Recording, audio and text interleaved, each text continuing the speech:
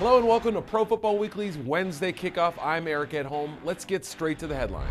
Ocho Cinco no more. Miami shows some faith in Henne, and our continued coverage of the Senior Bowl. Chad Ocho Cinco is changing his name. Again, back to what it was before.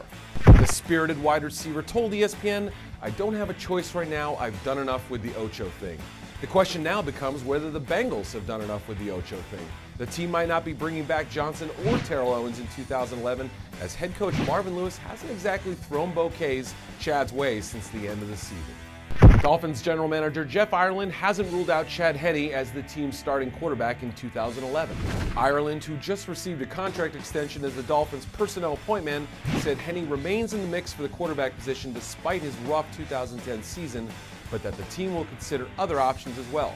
Ireland did not rule out bringing back Chad Pennington or Tyler Thigpen, the Dolphins' other quarterbacks last season, but many believe the team will target one in the draft.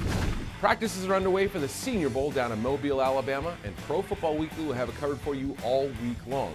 Buffalo Bills head coach Chan Gailey, who's leading the South squad, spoke to PFW about how excited he is for the opportunity to coach the team. Oh, it's great fun. And they don't count this one in any statistics. That's the great thing about it.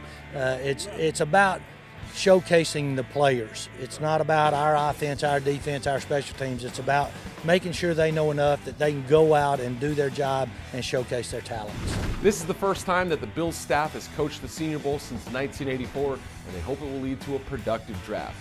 Keep checking back to ProFootballWeekly.com and be sure to follow us on Twitter.